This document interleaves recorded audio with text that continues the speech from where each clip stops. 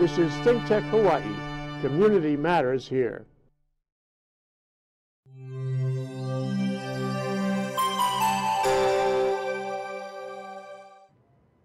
Bingo, we're back with my favorite show, right, Maria? Yeah. Hawaii, the state of clean energy. That's Maria Tome, she's co-chair. Hey there.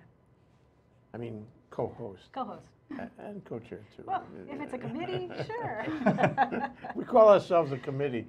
To my left is Shannon Tanganan, and she's with Hawaiian Electric. She's a spokeslady for Hawaiian Electric. Thank you for coming down. Thank you for having us. We want to hear everything that you do and everything that you want to say. We want it all.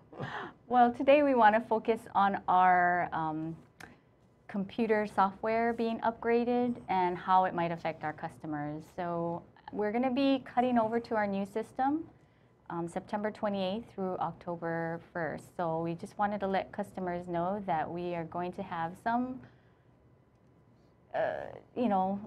delays perhaps, and then we also won't have a lot of our customer information, like their customer account information, readily available on September 28th and October 1st. Okay, so how will this affect me? I mean, in the kind of contacts I might have with Hawaiian Electric, if I want to, pay my bill? Yeah, if you want to pay your bill, or if you want to find out how much your bill is, you know, call. You have to have your account number when you do call on the 28th and the 1st. After that, it'll be better. After you can that, search on my name, I guess. Yes, after that, it'll be better, but we are preparing folks in advance for possible delays because it is a new system and our employees are navigating the new system. So we just want people to know that, you know, it'll take a little bit of time for us to get totally up to speed. And we love new systems. Yeah, we love really, it. you know, sometimes it's hard. It's, you know, I remember Neil Abercrombie wanted to upgrade the whole state, everything. And he really thought that he was going to do that. But, you know, and he brought in a guy, Sonny Bagwalia was his name, from Washington, from GSA. They were going to look at every computer in the state. And it took him 2 years to write a report. And he wrote a report. He said, this system is really, really old. Thank you. And pretty much, you know, that the idea was that you take all these little disparate systems, you make them into one system, and now you're in the 21st century. It's good. Yeah. And I take it that's what's happening. That's what's happening. We're trying to get all our legacy systems, you know, that can't communicate with one another. We're, you know, getting rid of that, and then we're putting in a whole universal system that can handle all our accounting, HR, whatever, you know, whatever we need. So it's internal and external, both. Internal and external, yes. And I take it that this is, I don't need to get a new computer to look at your page.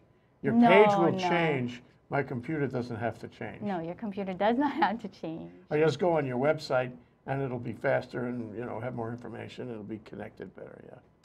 Well, yeah, in some ways. I mean, what we want to just make sure people know is that on September 28th through October 1st, you won't be able to call in without having your account number.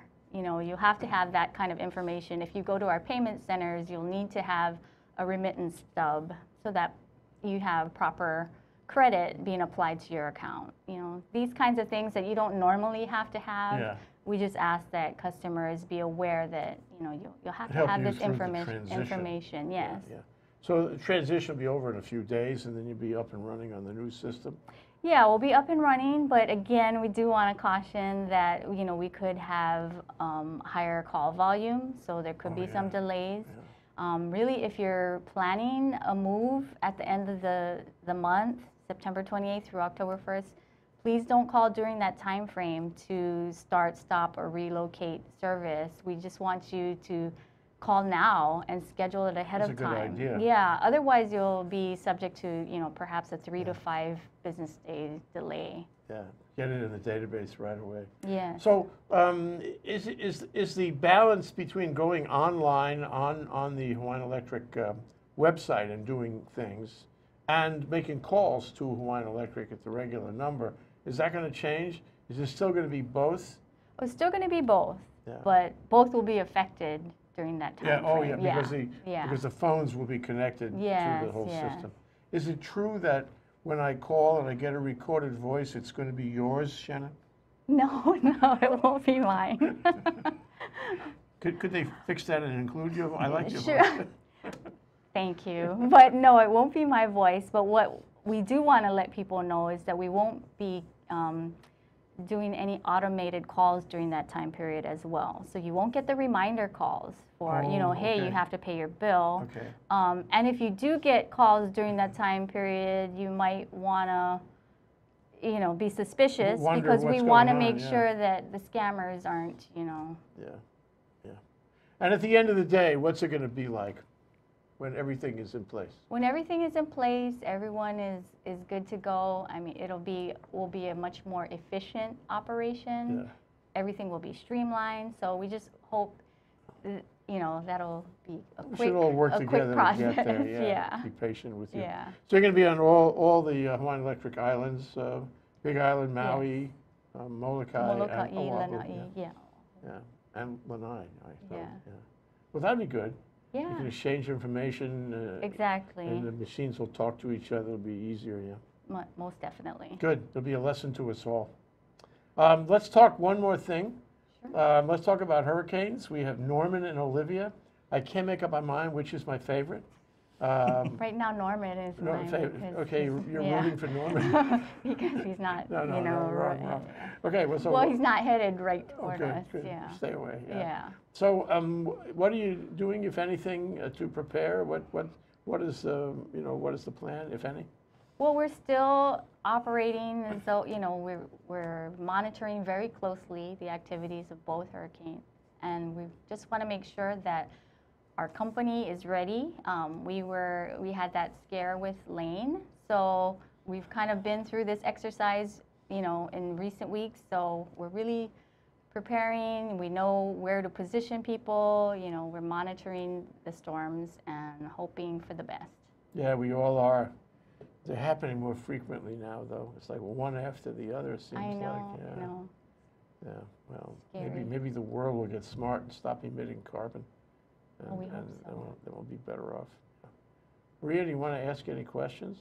No, I'm good. I wish you well and Thank you. Thank you. And the man in the middle, who's been silent up to this point, is Robert Morita from the Honolulu Board of Water Supply. Welcome to the show. Thanks. And do you have any questions you'd like to put to Shannon? Oh, putting you on the spot. No questions, but you know, we consider ourselves sister utilities, and because we're almost joined at the hip.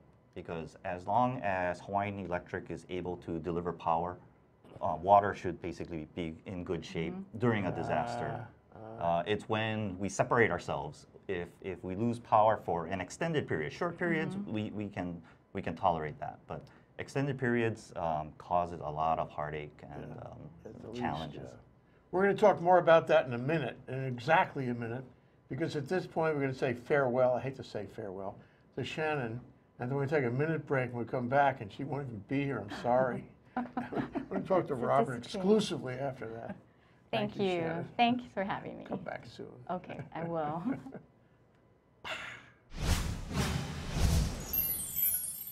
This is ThinkTech Hawaii, raising public awareness.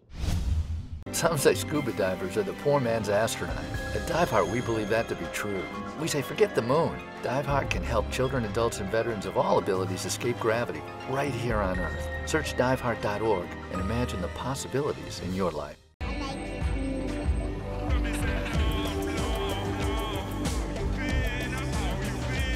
said I could play, so any chance to play at all. You know, that's my life. I love music. Yeah, that's how we do it.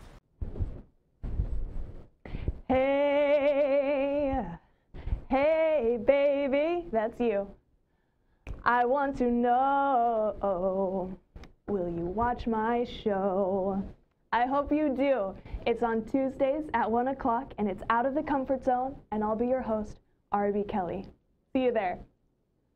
Hello everyone, I'm DeSoto Brown, the co-host of Human Humane Architecture, which is seen on ThinkTech Hawaii every other Tuesday at 4 p.m.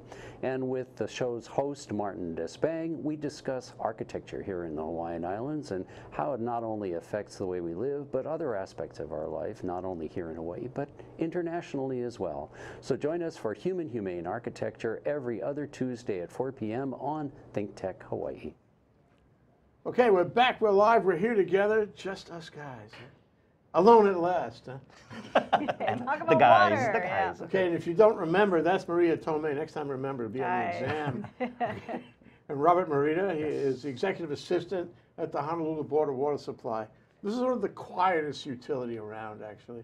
We don't hear that much about you. Oh, and that's the way we like it. Keep on pumping, so to say. Yes, right. We try to stay out of the news as much as possible. So the less news, the better. So you're right there, and you know and you have great Christmas decorations, and the water is always coming off that fountain you have right in front of your property there. Yeah, you wouldn't. Veritania. It's amazing at how many people look forward to those displays every year, and the fountain is a prominent piece of that decoration, even though it's there all year round. We should appreciate you more. Yeah. That's what I think. Yeah. I agree. Okay, you were talking before about the relationship of electricity and water. Can you explain more about that? Yeah, so, Shannon was a great lead into it. So, we've, ever since Hurricane Hector gave us a pretty good scare, we've been effectively on standby for hurricanes. And we haven't had a whole lot of time. It's been maybe a week or two between these major hurricane systems. So we now have Norman and Olivia basically doing a beeline for the islands. We're staying in close contact with National Weather Service, with Department of Emergency Management, the Hawaii Emergency Management Agency as well. Staying on top of things, making sure that we're prepared should the direction turn a little bit, because it doesn't take a whole lot of directional change in order for it to really affect the islands. So we're in the process now of, we've pre-staged many of our mobile generators. We're highly dependent on electricity to run our pumps in order to draw the water from the wells and to distribute it throughout the island. Mobile generators, it's a truck or something. It's a trailer mounted. Drive it out to a location. Yes, exactly. Where the pump that's ordinarily there is not working. Is that the idea? In case we should lose power for an extended period, we have mobile generators that are powerful enough to restart motors to draw waters from deep depths and to push water to the areas where we need the water to be. I know this is going to sound like a silly question, but you have the truck, and the truck has a big pump in it, and now there's a pipe down under the street. How do I get the water from the pipe into the truck and then back from the truck into the other pipe? Well, it's actually, so it's a generator. So we're just delivering power off of that mobile generator. The pumps stay where pump is exactly where it is. Yeah, it's in that fixed location. So you take it and you connect the power. We connect the wires from the generator to the pumps. The pumps are underground or are they overground? They're above ground. For the most part, they're above ground. In a little steel box somewhere. They're in a building. So a lot of times you will see that, you'll see our very distinguished looking Board of Water Supply buildings. They're green. They have an Art Deco type of look and feel to them. They've been around for a while. Yeah, they've been around for a while, but they're very, they've been around for so long that they blend into the environment. But you'll see them in the neighborhoods. Likes that, the color and a little drop of water. Yep. Yeah. Water is for life. And we were talking before, how long can you exist without water in your body? Not long. I wouldn't want to test that. It's a matter of days and you're in trouble. You're right. Yeah. Right. So that's why, water is life. That's our theme. That it's important to sustain your life as well as to develop, to grow your foods. And everything else. So it's a critical piece as part of the overall emergency management plan for the state, is to ensure the continued delivery of water. So let's assume that we have a bad storm. Let's assume that the power goes out in a given neighborhood or even a larger area. let's assume, and this sounds like a good assumption, that you can't have water unless somebody is pumping it to you. Right. No pump, no electric, no pump, no water, no nothing. And then you're really thirsty. Right. And you don't have a long time to live without water. And that stands for you alone, but it also stands for everybody in the community, because we don't do well without water. Okay, so what do you do when the electricity goes out, so your electric pumps, don't work? Don't work. So that's the first fallback are the mobile generators. They run on diesel fuel. But again, when you're in a crisis situation, fuel also now becomes a commodity that has to be carefully managed, because not only as important as we truly believe water to be, there's also things like hospitals that need water, or that need fuel rather to continue their services there. So there's competing interests for the fuel. These are diesel generators Right. in trucks that do you have enough of them to service every pump? No, and we're very open about that. When we did an estimate, and the mobile generators that we have, they're strategically placed to service the greatest number of households and accounts. We can if everything was deployed properly and we are in a situation where we need to solely rely on generators, we can service roughly 70% of the island. But that's one of the things that scares us too. 70% sounds like a good number, but on an island like Oahu with 1 million plus people, we're talking about 300,000 people who may not have water delivered to their homes. Well, if you can't provide generated electricity to those 30%, or 30% of the pumps, I guess it's as simple as that, does that mean that the people in that area won't get any water, or they'll get water at a very low pressure? What does it mean? It's a little bit of both. We do have some systems that are gravity fed, so it's not solely dependent on electricity to get water, and it'll be at a greatly reduced pressure, but they will have some water delivered to them. In a crisis like that, we would basically be deploying, we call them water buffaloes. They're the small water trucks that you see them at our main breaks to service the neighborhoods when they're completely cut off from water as we repair the water lines. But these are typically 300 gallons. So they would require constant refilling. Yeah. They would probably be on the road. So in a widespread outage, we would probably have to fill them, service the neighborhood, service as many, get water and move them to another location. Where's the head station in Honolulu for water? Where would they go to pick up the water? These would probably be from our major pump stations or the reservoirs, which can continue to get water refilled into it. So like right near the Board of Water Supply headquarters on Beretania Street, there's the Beretania pump station. At the top of Kapahula Avenue, there's the Kamuki pump station in Kalihi. So there's several of these locations. So if my neighborhood's part of that 30%, then I have to... We would have challenges. I have to get out and find the truck. Right. How would I know the truck is there? And what would I take with me to the truck? I'd have to have some container. It'd be my container, not yours. Yeah. Right. You would have to bring a container along and realize too that water is really bulky. And heavy. Yes, exactly. So water, about a gallon weighs almost 10 pounds, I think, around there. Yeah. So, unless you're in really good shape, to carry a couple of gallons of water is a challenge for most people. And the farther distance that you have to travel, the more difficult it becomes. So that is part of our challenge. And so that's why we preach every hurricane season for each household, for each resident to take the steps necessary to prepare themselves. At this point, Maria, you probably want to ask Robert what those steps are. Sure.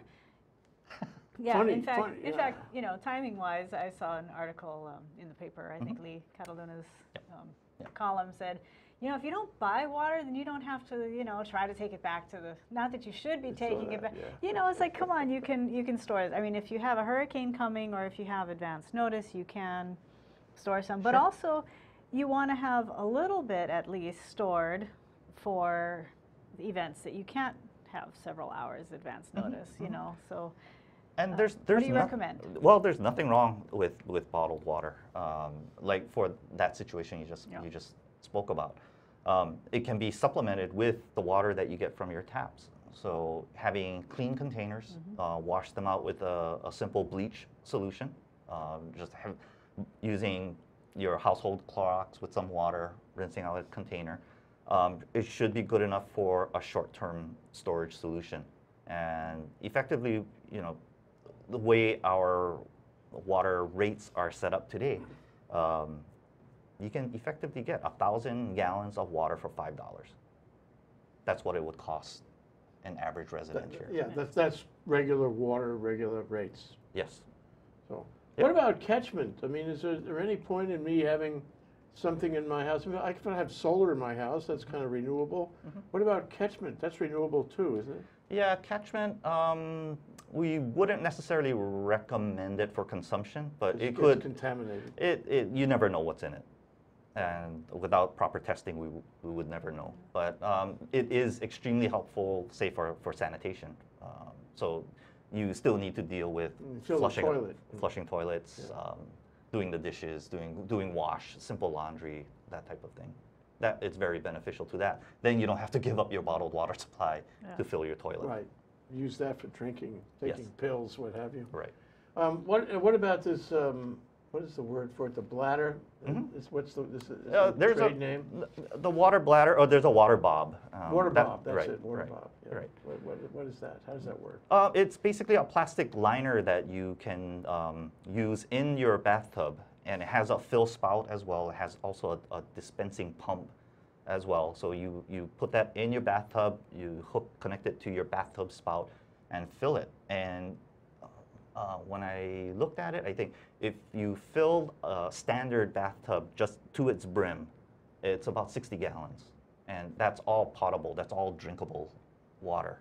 Because it came out of the spout. Right, and the plastic that water bob is food grade plastic, so it's. But you have to leave it in the in the bathtub because at the rate of heavy. What did you say? 10 pounds per gallon. It's 8.34. That'd be 600. It's heavy. Yeah. Pounds. Yeah. So, So you're so let's say you're worried about a hurricane. You fill that thing up, and then what do you do? After hurricane, hurricane goes away, we all relax. Right. So, and that's the difficulty of that one in that the water bob, it's a great product. I've not gotten one yet, but it's on my list of things to get. It's on your wish list. It is. And hopefully Santa will be nice this year.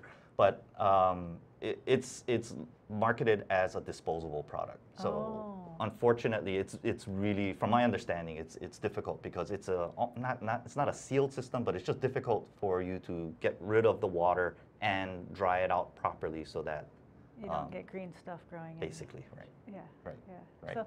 So when you're talking about disinfecting things before you put the water in, and I saw some recommendation 1 capful per gallon.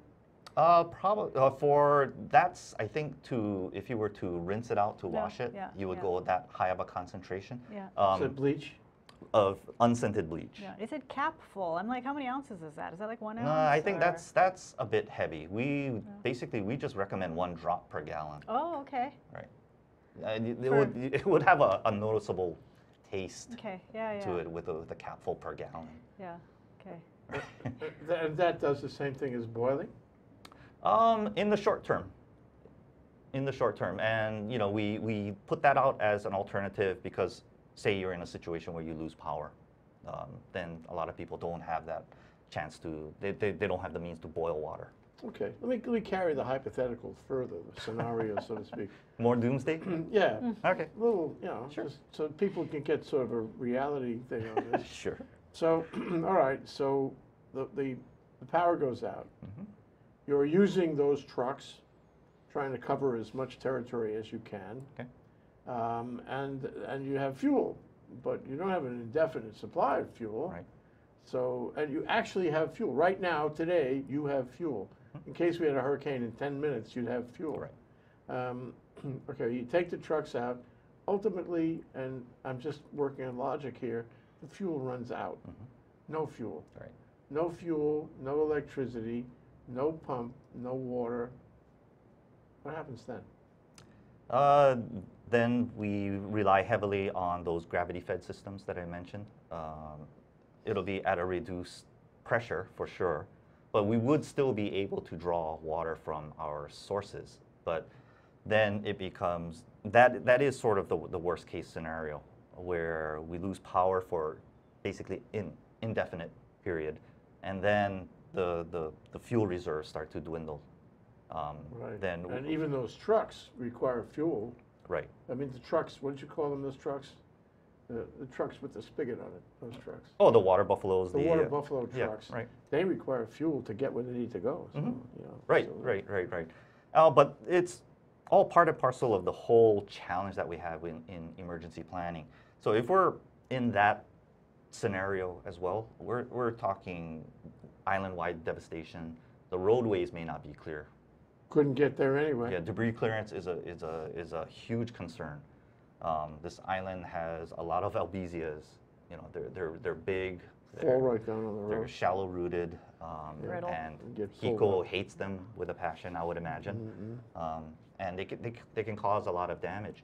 So that's high on the priority list as far as, you know, if the roadways are clear, then at least we have a chance to reposition some of our assets where the water is needed or where the power is needed for the emergency generators. Okay, well, let me go one step further then. Okay, so we recover. Okay. Okay, from this flood, hurricane, earthquake, tsunami, whatever it is, we recover. And you turn it back on. You have power, and you can make the pumps work, and now the electricity and the pumps and everything, getting water at the far end. I turn my faucet on. I'm happy. Is that water going to be as clear and clean and pure as ordinarily, or am I going to have to worry about contamination because of the disaster? Immediately after the disaster, you know, we would be out there testing all of the sources as quickly as we possibly can. Probably under that circumstance, just out of an abundance of caution, we would issue a boil water notice. So we would be advising all residents through whatever means you can, boil your water for 2 minutes to make sure that we take care of any contaminants that's in the water until we can get all our full testing done. Once the testing is done, then section by section, area by area on the island, we can let them know that, okay, this particular source is fine to drink straight out of the tap without any type of additional work required. And you know exactly who your customers are on that source. Yes, right. And you know who your customers are on a source that may then be contaminated as well. Correct. So you go house to house, or? Through whatever means are possible, means. whatever the means are possible. Remember that radio? Yeah, right. Well, communication is very important. Communication is everything, really, in a situation like that. Yeah, and that's why we love the CERT teams on Oahu, the community emergency response teams that are out there. That's like the boots on the ground, and they, not only for us, but for, I think, all the other government agencies as well. You know, they're good community organizations out there, and they're well prepared to communicate under those doomsday type of scenarios even. But we would rely on them as well to give us the necessary feedback out in the community of what's happening, and they could also get word out on our behalf back to their community as well. Now, in the case of electricity, you know, some of it is overground and some of it would be damaged. Some of the, you know, the grid essentially would be damaged in a storm. Do you have the same concern about the board of water supply, about for example, the pumps and the pipes? The tanks. Could it be that an earthquake, for example, would have some destructive effect on your system? And how do you know when a pipe is broken? How do you know when you need to do repair before you can pump and pass water through it again?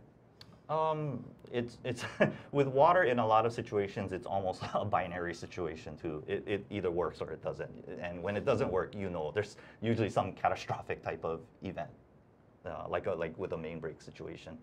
But we are concerned about those types of disaster situations as well. Earthquakes are probably one of the, it's not something that we fear because there's just no way to predict it, but that could be also devastating because it could damage things like the reservoir tanks themselves. And if those are damaged, that severely hampers our ability to deliver water because all of our system is gravity fed. We pump, all the pumps do run, they draw water from the ground, but they send it to the tanks, and from there gravity takes effects, and that's how water is delivered to homes and businesses. You can quote me on this one. In order to deliver water, you need to have water. Wait, let me write that down again. Maria, you had something. Yeah. So one thing we haven't mentioned yet is the recommendation of 14 gallons. It's a gallon per person per day. So Okay, and the recommendation is to have a 14-day supply. Okay. So that's where the 14 gallons per person. 14 gallons per person for an emergency. Yeah. And that becomes challenging because if you have a family of 4, you're talking 56 gallons. And so now we're talking about perhaps the water bob. That might be A bathtub full. Yep. If you're going to envision that. And that's I survival. guess That's basically, that's for emergency survival. Yeah. That doesn't take into account all the other daily activities, I think, that you need to take care of on a normal day-to-day basis. Yeah. And so another thing is, so let's say you are storing some water because you don't know, for example, if you know something's going to happen and you want to have some in your home. If you're storing it and you're disinfecting it, you still have to rotate it, right? We recommend that. How long does it last? What is rotation? Well, what we mean by that is, well, let's start with how long should it last? If you took the precautions that we recommended about adding a bit of Clorox to the water, it could last anywhere from 2 weeks to a month easily without too much difficulty. But because hurricanes typically, and there's no wood to knock, typically hurricane, you get some advance notice. It could be days, it could be almost a week in advance. So our recommendation is if you do have water stored and it's been sitting there for a while, use it to water your plants. Don't waste it, but but use it, rotate it out, and so when the next event comes, just go ahead and refill it. And that's what we mean by rotation. Yeah, don't fill up a bucket and then 6 months later think that it's going to be okay. Yeah, you cannot assume it's okay. Yeah, our it's easy, it's inexpensive. Just go ahead and just use it on your lawn. And we were just talking earlier about bottled water, so we wondered if they had expiration dates, and it actually turned out it did. It's laser etched on the edge.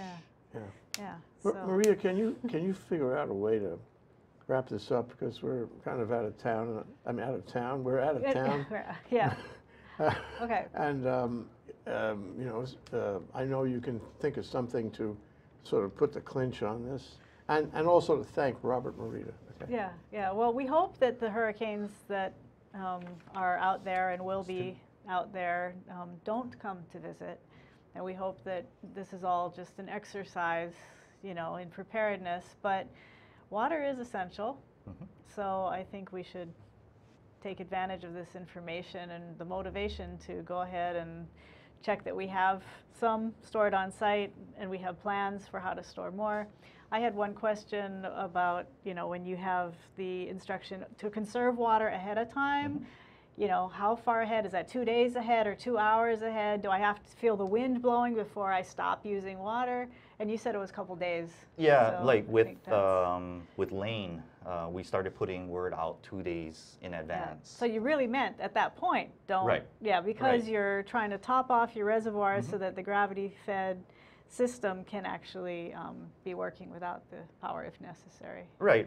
So we're trying to just encourage people to not use water for things that could be deferred a little bit later. So watering your lawns and your plants. So it all goes for the proposition that being prepared, being ready is everybody's business. Not just the utilities or Hawaiian Electric or the Board of Water Supply. It's all of us.